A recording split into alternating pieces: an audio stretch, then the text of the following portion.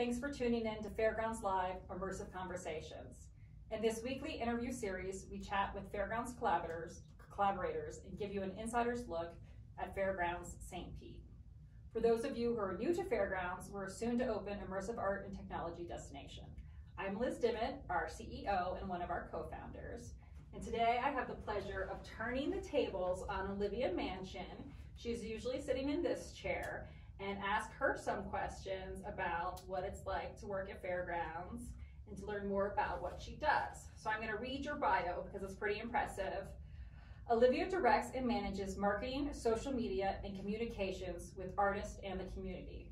She works on telling the story and mission of Fairgrounds St. Pete, as well as communicating and articulating their goals to artists. She is a higher education professional, entrepreneur, and co-founder of OK Transmit, an art and technology group in South St. Pete, Florida. She has worked and consulted with a range of nonprofits and for-profit organizations to develop operations and communications, STEAM and entrepreneurial educational programming. She's passionate about entrepreneurship, and the wellness industry. When she isn't working on Fairgrounds or her consultancy, you can find her meditating, running, or doing yoga. Olivia has a master's in entrepreneurship from the University of Tampa and a master's in education, English linguistics, and cross-cultural studies from Brown University. Olivia was born in Venezuela and calls South St. Pete home. Wow, that is a lot, very impressive. So without further ado, Olivia, what is it like to be on the other side or sitting in the other chair? Well, first of all, that was a beautiful intro. You did wonderfully. I'm nervous. This is my first time. No, you did so good. You did so good. Being on this, it's definitely way more nerve-wracking than I expected, but I feel truly honored that I'm being interviewed by you. So I'm just totally excited to be here. So you are not from St. Pete. How did you end up here? Yeah, so I was born in Venezuela, and my parents immigrated to the United States when I was really young, and I went to middle and high school in upstate New York. And then I absolutely love Florida. I'm one of those people that loves living in Florida. And then after high school, I just knew I had to make my way down here. I went to college here in Florida. And then shortly after graduating, I moved up to Rhode Island, where I went to grad school, and then spent almost 10 years in Rhode Island, that's where I went to Brown and had some really great experiences. And then my husband and I knew that we had to come back to South St. Pete to do something exciting. We didn't know what that was, but we knew that it was going to be here. After being gone for 10 years, we would travel and visit back over the winter breaks, and we would see more art and more exciting things happen, and we were like, okay, we have to be here.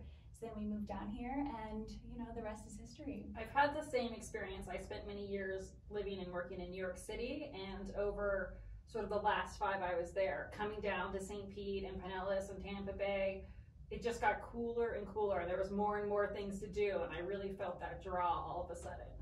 Okay, so you mentioned your husband, and your husband is Olivia Mansion, our CTO and one of the co-founders of Fairgrounds. What is it like to work at a startup with your spouse? Okay, so I'm going to say something, and I hope people believe me that I actually really love it. I love working with Mikhail. He is, if you've had the pleasure of meeting him, he is absolutely intelligent, fun, smart, and he's one of those rare people that have the creative side and the engineering side, and he's also a great listener and asks great questions, so I'm always bouncing ideas off of him and just getting his feedback and just asking what do you think about this, or what do you think about that? And he's also very honest, so I know that he'll be very honest with me.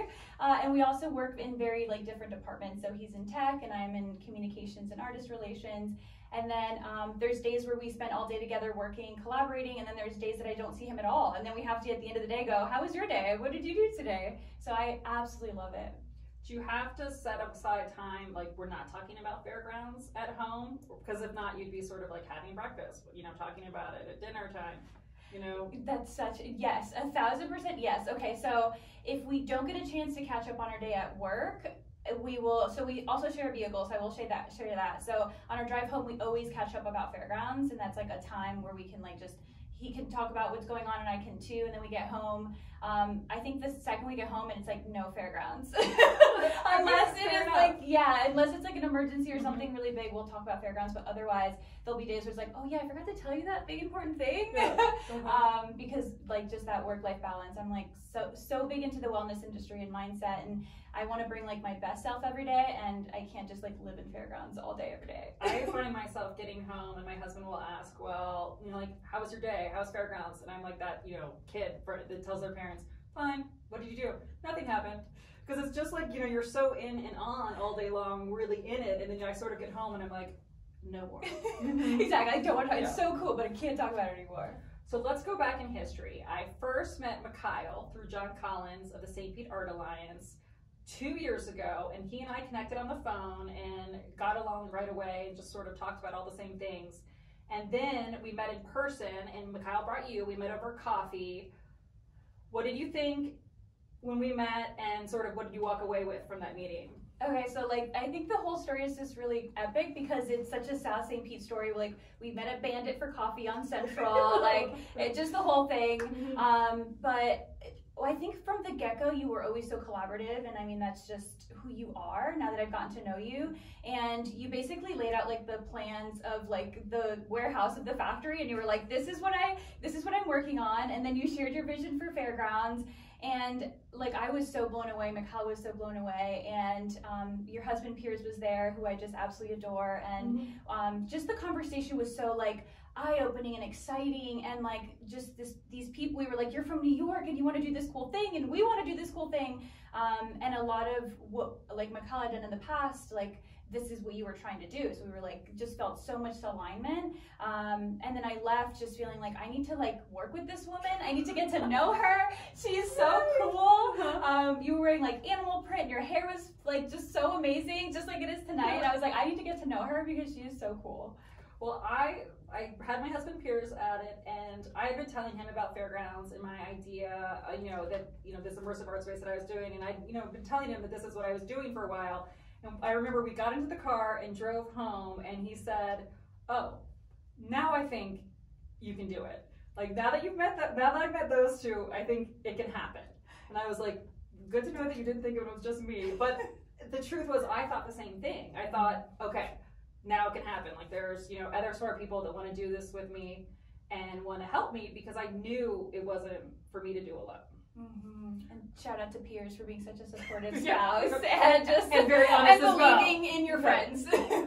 So from there we went on, and one of our first significant Fairgrounds events, and I'm not even sure we used the name Fairgrounds then, was, I'm going to read it, a concept development session that you and Mikhail led, and we had a bunch of key stakeholders there. Tell us about the process and what came out of that meeting. Okay, so that is super fun. So if you visit our blog, fairgrounds.art, you'll actually get to see some images of that workshop. Documenting the process of making a fairgrounds has been important since day zero, because that was literally day zero. So you can actually see images of that. But so the concept development workshop, I'll kind of break it out. So Mikhail has a background in design, and like just has a very impressive background in like in helping develop programming and projects like this, and I have a background in entrepreneurship education, and oftentimes in order to create a big project or a company, you want to ideate and you want to put all of your ideas, doesn't matter good, bad, you don't judge ideas, you just put them on a wall. So we gathered all of these stakeholders around the table, and so just imagine stacks and stacks, like hundreds of Post-it notes, Sharpies, stickers, and we walked everybody through this brainstorming session with all of these really fun prompts of Florida lore and flora and fauna and culture, and what does Florida mean to you, and what are the perceptions of Florida and Florida Man, and all of these things. And it was just putting them on the walls, and it was just like, at the end of the day, we had hundreds and hundreds of Post-it notes.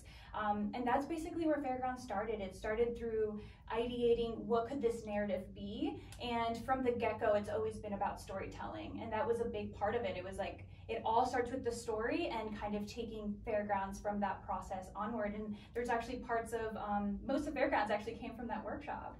I remember at the workshop we came up with a new verb, which was sinkholing. So if you fall down a sinkhole, you are sinkholing, and it was just sort of all those funny things about Florida that you all sort of bring up, and it's true. Some of the narratives we discussed that day or came out from different people are what Fairgrounds is based on today. So you mentioned that Fairgrounds is really story driven. How does the narrative shape the experience? Yeah, well, for us, story and narrative is everything. I think us as humans, we connect with stories, we connect with each other through stories. So for us, even from the beginning, it was about creating this narrative that people could either see themselves in or could participate in, or could understand what, like the Florida experience through it. And for us, it was all about celebrating weird, wacky, wonderful Florida. You being from New York, me living in New York a long time, there's perceptions of Florida. And we kind of wanted to break that stigma, and we knew that the way to do it was through story. And then with the artist's work, we then kind of tied their artwork with this narrative. So fast forward a year from then, this was in 2019, and then back in 2020, the pandemic happened, and we sort of rushed to put out our artist's call early. Why was it important for us to get it out at that time? It was so huge. I think we started seeing how a lot of events were being canceled, and theater, like just so much was being canceled and being shut down. And we thought there's artists in their homes wanting opportunities. And we also thought, well, we're moving forward. We're going to create this immersive experience. There's artists that are talented. We need to push it out. And I think it was the first moment where we pivoted as a company, because even early on, we thought we'll do artist visits and we'll see artists in person. Studio visits. And we'll do studio visits and we'll visit them and we'll drive and we'll have dinners and events with the artists. And our vision for the call for artists in January and February was very different to the execution of the artist call. But it was, I think as a technology company, it helped us pivot and go, this is an online world. We're a technology company. Let's figure out this technology now through this open call. And even now, like, when I get to talk to our artists, they say one of the most special things about the pandemic was the fact that we had this open call during a time where they were like, could I even still be an artist? Can I still make my art? Like, what's going to happen next year? And we were like, no, we're moving forward. Here's a wild narrative, play into it. And just, so I think that was just very uplifting. So walk us through that process. We had a sort of loose narrative, and we sort of shared it with artists, but we didn't want to be prescriptive. So how did that come about? Like, how did we strike the right mix there? Yeah, oh my gosh. And that's something that, Liz and I, it was the four of us, right? So Liz and I worked very closely in the beginning, like from day one. So it was like literally her and I, and we quarantined together. So we've been together since March, since February 2020. But so we put out a request for qualifications. We put out this call. We said, we're looking for artists, send in your qualifications. And then artists submitted through our online portal, which was all created. Our chief technology officer created a portal where you could create an account, submit all your artwork. And then from there, our artists were then moved on to a request for proposal. And then in the request for proposal, that is where we gave them, like you're saying, a narrative. So we created a deck, we did a webinar, and we shared with artists the different, what we call anchor spaces at Fairgrounds. And an article just came out today on the Tampa Bay Times, which is very exciting. So you'll see some of those anchor spaces there. So very early on last year, we shared those anchor spaces with artists, and we said, these are the different spaces. This is our narrative, Weird, Wacky, Wonderful Florida. We asked them to please not share with anyone because we wanted to keep it under wraps. They did a great job. They're doing a great job. Thank you, everyone. Thank you, everyone. Because we don't want to spoil the surprise. And then artists then played into the narrative by contributing their artworks into it. So, Zulu's mermaid that you saw in the article was there, Matthew Campbell's pool. And so artists then submitted this work. And I think something I learned from you, Liz, was, we weren't looking for good art. We were looking for art that was playing into the narrative and playing into this immersive experience. Yeah, I think that's something that's important for our audience and our artists to know. Like, we're not in the business of judging art, and that's not what we were doing. We were just prioritizing the art that made the most sense for phase one of Fairgrounds. And that was a really interesting process because, we didn't quite know what we were doing the whole time. Not that we know everything that we're doing now, but we sort of had to make it up as we went along. And I think you and I had to work on how to tell that narrative and share that narrative, and we're still sort of working on it. One thing that I think is interesting, you mentioned that Fairgrounds is a tech company several times, and I don't think that a lot of people get that, and we're still honing our narrative about how we tell that. So we describe a little bit about Fairgrounds as an art and technology company. What does that mean? Yeah, absolutely. So, I mean, even from the beginning, like one of the key hires for Fairgrounds was, you know, like a co-founder is the chief creative technology officer. One of our first hired was a lead technologist. So I think from the get-go, it was always about how can we take stories and how can we take art to another level. In this area, we're really the first of its kind because there is no space that is incorporating technology in this way. And we view technology just as another medium. We view it just like a painter would look at paint. And we're looking at technology in a way that creatively and also very cost effectively, because we have a limited budget. We do. We can't, you know, buy the best of everything. We can't buy the most expensive of everything. And thankfully, our technologists are very creative and they're very resourceful. So thank you to our technologists because of that. And then we also want to educate people on what's possible. I think it's exciting that with a very small, tiny computer that you can build in your home, you can create something very cool that you would have just maybe seen in New York or seen in a big city. So for us, I think it's always how can we make technology accessible. And I think also, putting on my entrepreneurship hat, any company nowadays is a technology company. I think we're now in this era where, you know, you either with an app or your website or reaching people, we're in a global market that every single company is a technology company. It's just a matter of how are you implementing technology in your work. So that's really well said and explained. And I think that something that's interesting about Fairgrounds is that we're teaching artists some technology and sort of expanding their practices.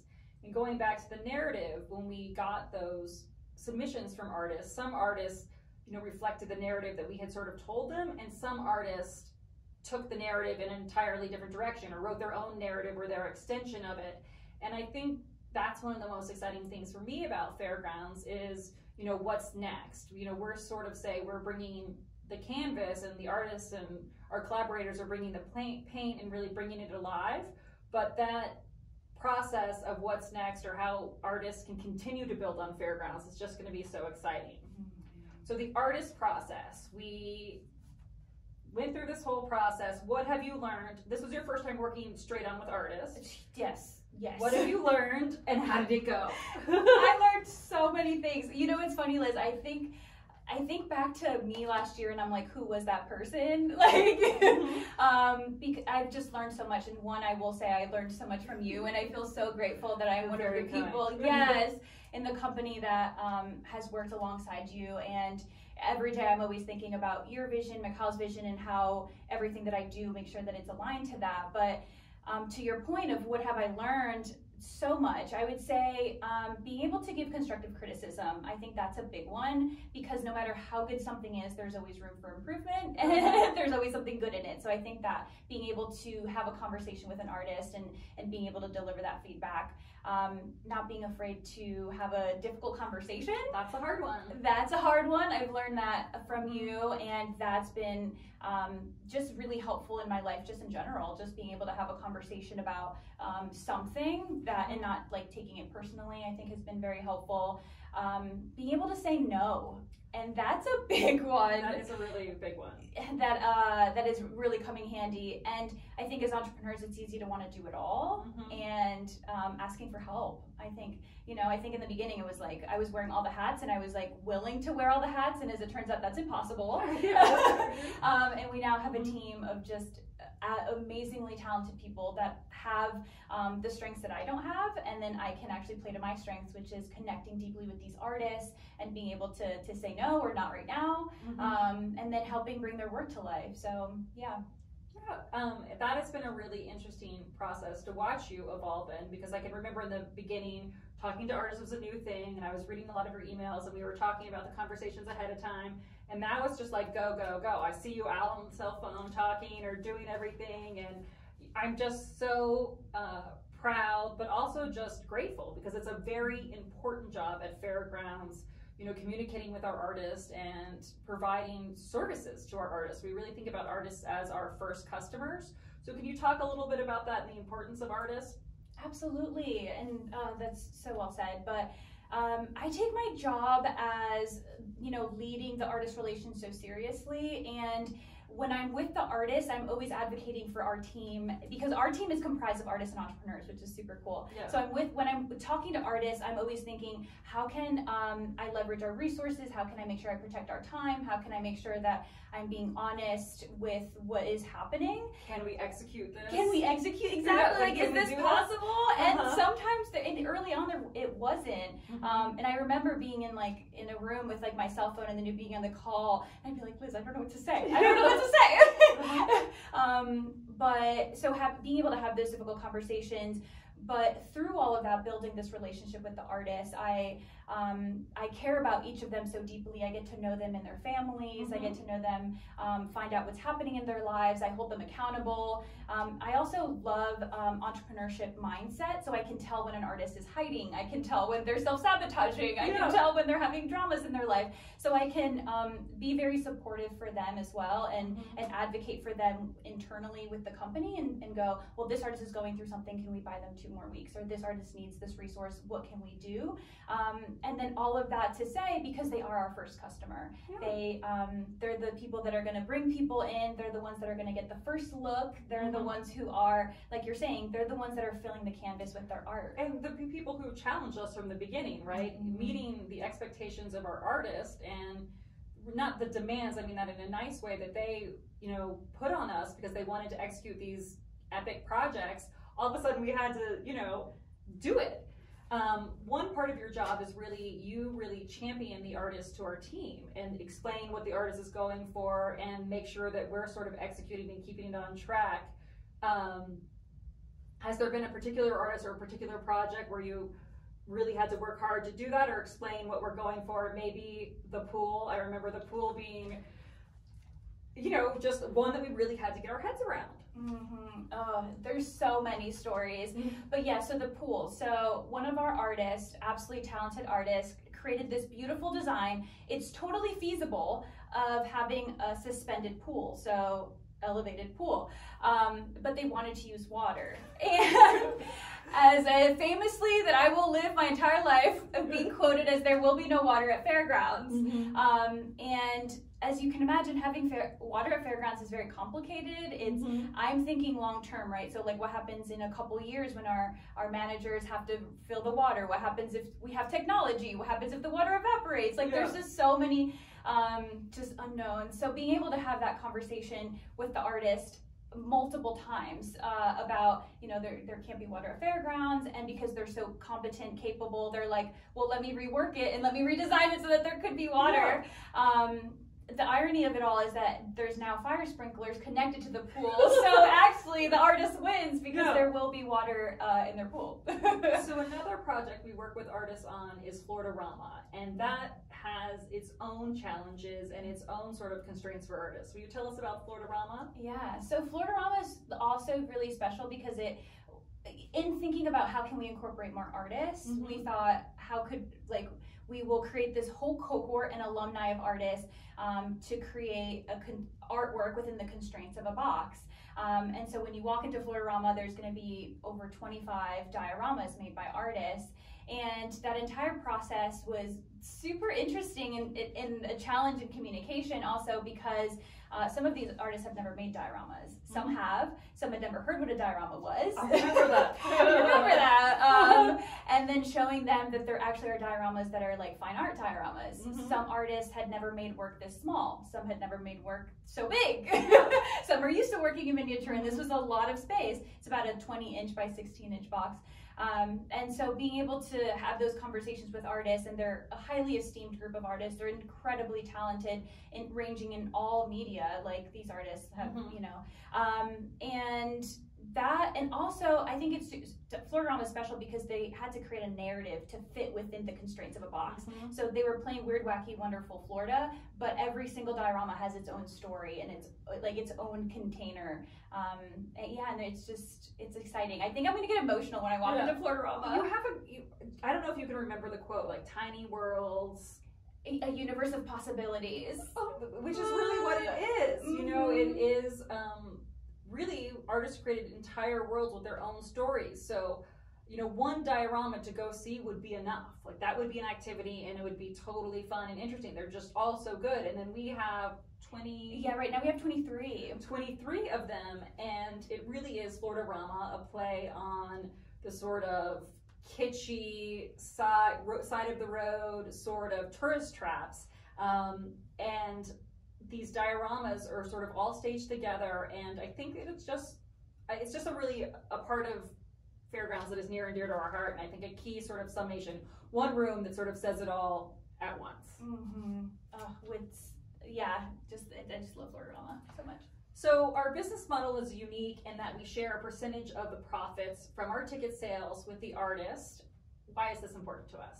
Yeah, this is really huge for us. I think we view artists as entrepreneurs. We view them as just people that are building their careers. And for us, it was important to support artists long term while their art is on view. Mm-hmm. So we commissioned artists, so we paid them for the work that they're producing. And in addition to that, while their work is on view, they're getting a percentage of ticket sales. And what I've noticed with many artists is that they find it difficult to promote themselves. Mm-hmm. And I think this is a great way to incentivize them promoting themselves, you know, come to Fairgrounds St. Pete and come see my work. We benefit and so do they. So I just think it's like a beautiful blend of everybody wins. And I mean, to this day, I still have not heard of any company doing something like this. I haven't either. And I think it's sort of the St. Pete model, right? Like St. Pete as a city and as a community, we sort of all benefit from having these greatest artists and technologists here. And I think as a company, we just really wanted to acknowledge that artists are the draw, and they're the draw at Fairgrounds. Artists and technologists are the draw, and they should be compensated for the, you know, people are coming to see their work, so it's worth compensating them for. Yeah. All right, so let's switch hats a little bit. Yeah. You handle Fairgrounds Communications, which includes marketing, PR, and community relations. I participated in some of these efforts, and it took us a while to get our pitch about Fairgrounds down. How do we explain it so that people really get it? So okay. What is Fairgrounds? How do you describe it? Okay, so Fairgrounds, I would say it's a choose-your-own-adventure, immersive arts and technology destination where you are encouraged to explore, and you're also becoming part of the narrative. And everyone is invited to come and be a part of it. Okay, so what is immersive? Mm-hmm. So immersive is art or an experience that engages multiple senses, and oftentimes it takes the viewer and the person experiencing it into the design. Mm-hmm. So whether it's like you create a space for them or they're activating it, it's always thinking of how is the user experience, like what is that like? Very, very cool. And another big part of your job is the community relations side. And we've had to really work hard on community relations. Why is that important to us? Yeah, it's so important. You know, like thinking back of our name, like Fairgrounds being a celebration of what's here, like the traditional fairgrounds, there is so many amazing organizations here locally. There's like just, the community here is rich in culture and in people.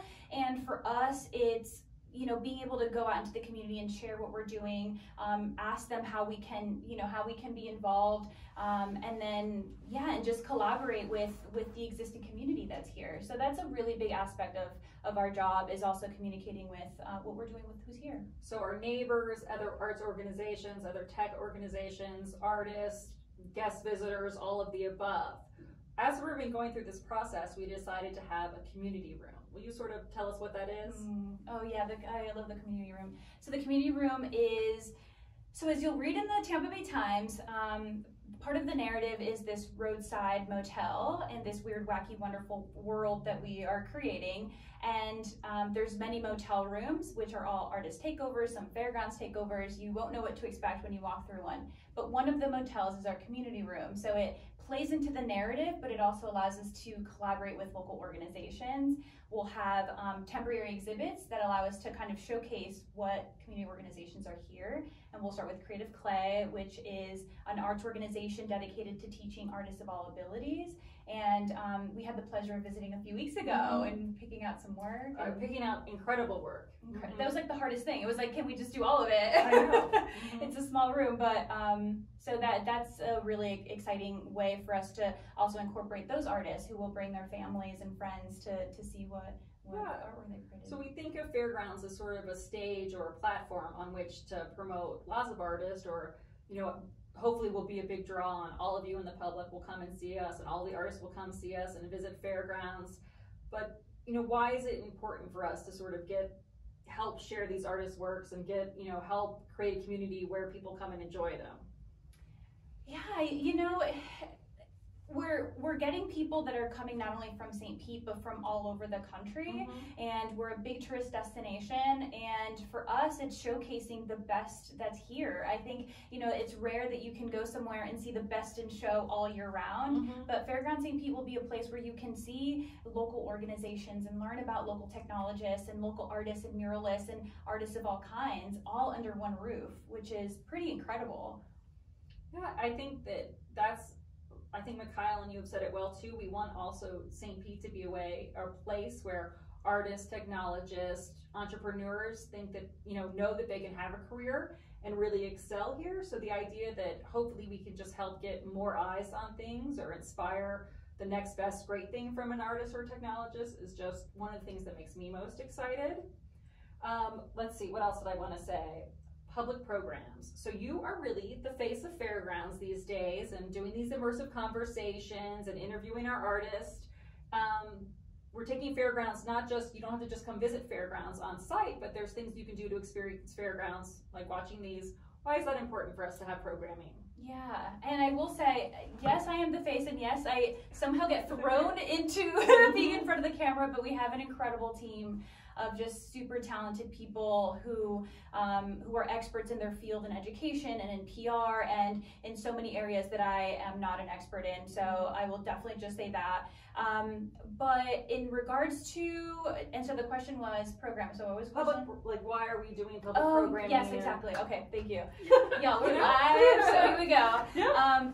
So I think it literally goes back to the concept development workshop and storytelling. For us, we're in my role, we're sharing the story and the making of Fairgrounds, and we want people viewing at home or viewing where you're viewing, or those who are experiencing Fairgrounds, to feel like you're a part of what we're creating. We're community based. We're all about Florida and celebrating what's here. And through sharing, we hope that when you come back, you can say like, I saw them when, and I'm a part of this. And I think that's a very special part of my role, of helping people feel like you're a part of this. Like, we can't do this without you. I still remember when we had like 20 followers on Instagram. I do too. I think they were all my family. All my family and everyone who works here is family, and that's it. Yeah, exactly. So we're not just sharing our story and talking about Fairgrounds all the time. A lot of what you do in the immersive conversations is talk to artists so we can learn more about their practice, and give them a chance to share with the public, because hopefully we have a big audience, and sharing their work is a big part of what we're trying to do. So we have also a souvenir shop at Fairgrounds, and we'll also be featuring artist-made goods and their art or merchandise in that shop. And that's another way. Will you talk a little bit about how we're sort of giving artists economic opportunities there and then teaching opportunities as well? Absolutely, yeah. So there's many avenues in which artists can be entrepreneurs at Fairgrounds, which makes me very excited. We have artists that are creating exclusive merchandise for Fairgrounds, which is very exciting, that you will only be able to find at Fairgrounds St. Pete. Like, artists will be able to sell their work, and it's exciting for our guests because they can take a piece of Fairgrounds home, either a wearable art or a sculpture.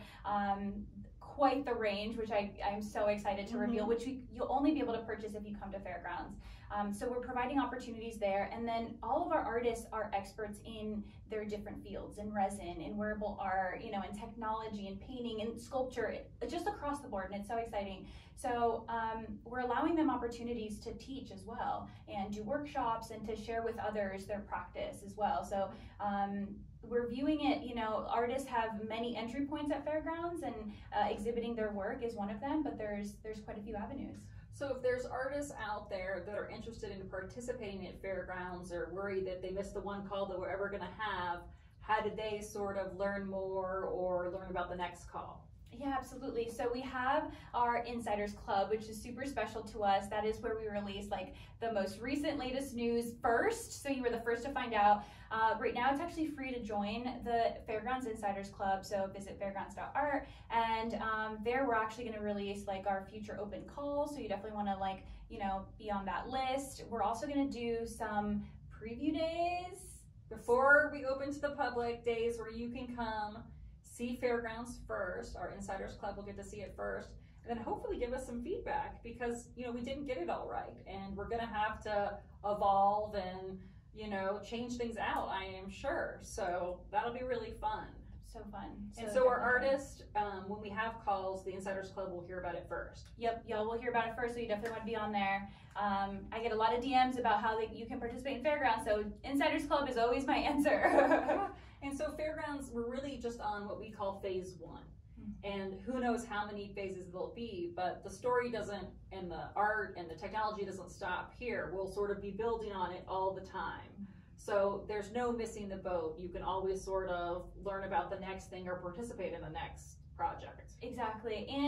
And just for context, we view our artists as part of a cohort. So we're not going to individually, you know, like recruit artists. We're going to do another open call, and then those artists will be a part of a cohort. It's important for us, for artists, to feel a part of a community, that they can have this camaraderie with each other. So we have one cohort now, we have a Floridorama cohort, and then we'll have another open call where there'll be another cohort. Yeah, and then we also have all these collaborators. So Fairgrounds isn't just these artists coming together. We have an incredible team and people that have worked with us to make it happen, from sound to lighting to building our anchor spaces, and they're all part of that cohort as well. Yes, exactly. And you'll get to come, when you come to see Fairgrounds, you're just going to be so super, like, our team is so talented. We have, like you're saying, we just have such a range of skills that it's impressive every day to come and see these super professional people. I'm like, oh my gosh, the talent at Fairgrounds is off the chain. I think that's a great place to end, and it is a joy to work with everyone we have at Fairgrounds on our team and with all of the artists, and it will be a joy to share it with the public. So you usually sort of take everyone out and say all this important stuff at the end, which I did not write down. So will you sort of take us out tonight? I would be happy to. Thank you, Liz, for interviewing me this evening. Thank you, everyone, for joining us on another immersive conversation. I now invite you to visit our Fairgrounds shop, where you will be able to find some beautiful Fairgrounds merchandise. We also have exclusive postcards that you won't be able to find anywhere else. Be sure to purchase 1 or 5, send one to a friend. And then without further ado, we will see you next week for next week's Immersive Conversations.